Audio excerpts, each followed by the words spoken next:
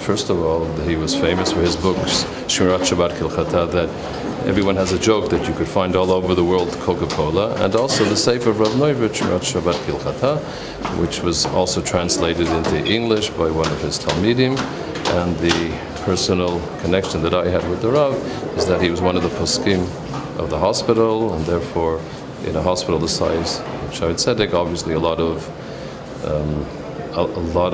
halachic questions come up, and we discussed it with him, and he was always available for us. He found Shaarei Tzedek an important place as a religious hospital, and therefore he always gave us his time. And one of the characteristics of the Rav that you mentioned was his modesty, that he was a person who ran away from COVID, and still the COVID ran after him. He didn't wear a rabbinical levush, not a rabbinical hat.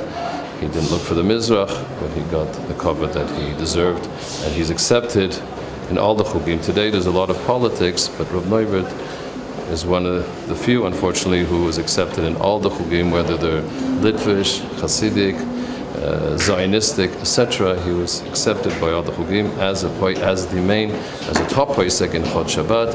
And I know personally he was a Talmid of Rav Shlomo Zalman Auerbach, but I also witnessed the unbelievable cover that Rabbi Yehoshua Zatzal used to give Rav Neuwirth when he came. He cared about people, and there was a lot of people he helped. He had a very famous gemach for a free loan society, that he was extremely makpid on his rules, and you couldn't bend the rules. You had to give it back on time. If someone signed as a guarantor, if the other person didn't return the loan, he would go to the guarantor. He was a yekka, and he ran it that way also. The feeling today is we're losing a Rav that will be very, very hard to replace now.